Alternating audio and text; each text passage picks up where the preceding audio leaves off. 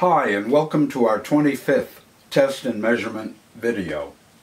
Right now we'll continue coverage of today's amazing oscilloscopes with a further look at the Fluke 190-502 handheld oscilloscope. As a member of the 190 series, it has fully insulated analog input channels. They are isolated from each other as opposed to sharing a common ground or being connected to the premises electrical system ground. This is a distinct advantage when it comes to measuring signals, one of whose sides may be presumed to be at ground potential, but actually floats at a higher level. Problematic point-to-point measurements can be taken without resorting to a differential probe. This feature is particularly useful when looking at variable frequency motor drives and three-phase circuitry.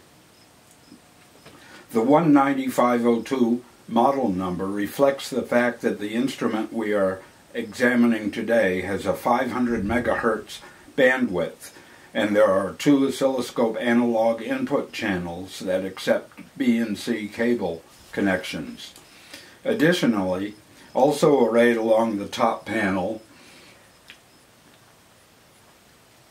are two banana jacks for standard multimeter probes so that the instrument can take volt, amp, and ohm readings. Today we are going to look at the math functionality of this instrument. As in bench oscilloscopes available from the major manufacturers, this math capability is standard, and it is quite useful in seeing how signals interact. For this demonstration, we have connected channel A to a 60 Hz sine wave provided by the utility supply via a premises branch circuit. Additionally, we have connected channel B to a 9-volt transistor radio battery, providing a DC voltage represented by a flat horizontal line situated slightly less than 2 divisions above the x-axis. Actually, both probes could be hooked to the same signal, and there would be no harm in that, since all channels are isolated, but we have used two different signals for clarity. To begin the current exercise, we'll default the machine. This is always a good preliminary operation before beginning a new project. To restore factory settings, first turn the oscilloscope off by pressing the power button. After the screen darkens, press and hold the user key. Then, press and release the power key.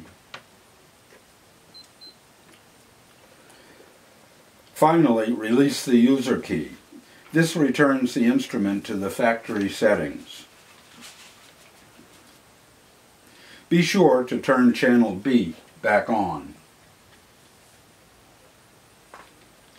The purpose of the math function in the Fluke 190-502, as in other oscilloscopes of recent vintage, is to add, subtract, or multiply two signals that are accessed through different analog input channels, or to display the XY mode.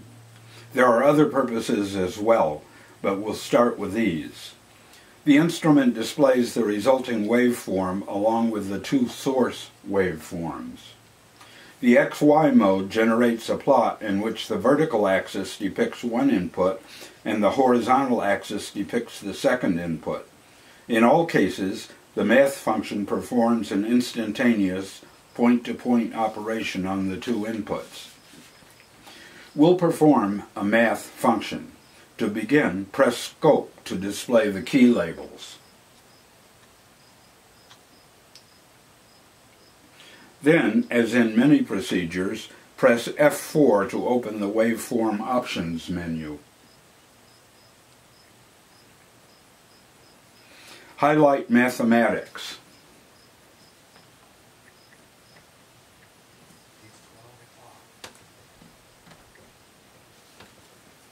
Press Enter.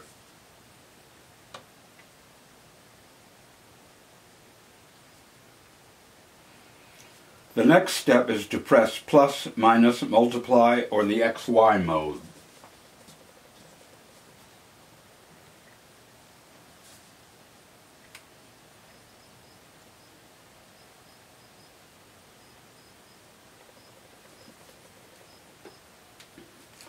Again, press Enter. The math function key labels will be displayed now.